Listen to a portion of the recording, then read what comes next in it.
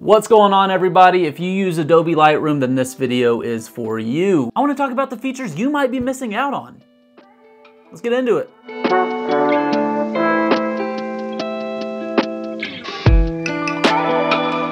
All right, if you are like me, you tend to stick with what you know. And for me, that was the Lightroom mobile interface that I use on my iPad.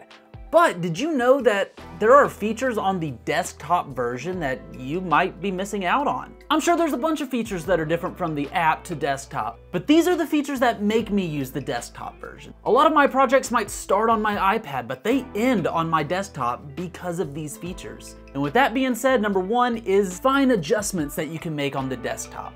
For example, if I'm adjusting color, all I have to do is hold down my Option key and select whichever color that I'm looking to adjust, and Lightroom will only show me the color that I am adjusting. That helps.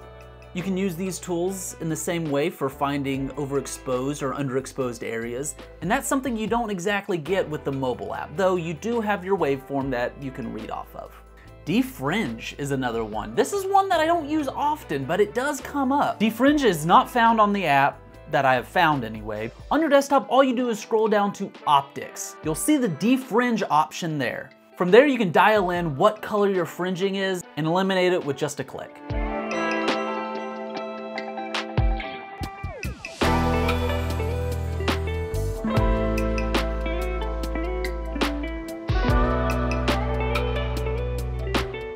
One of my favorite features that can be found on the desktop is the AI denoiser.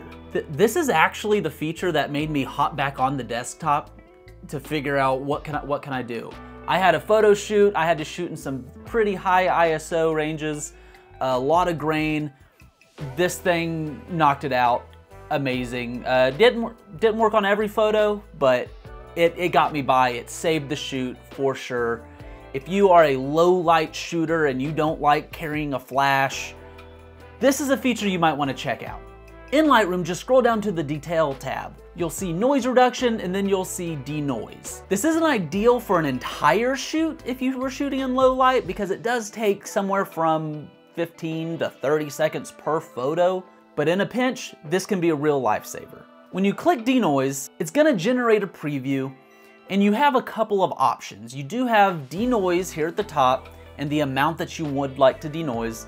But if you declick that and click super resolution, and I didn't want to tell you anything wrong and I wanted to figure out exactly what's going on with the photo, so I did go to Adobe's website to see what exactly is going on with this super resolution.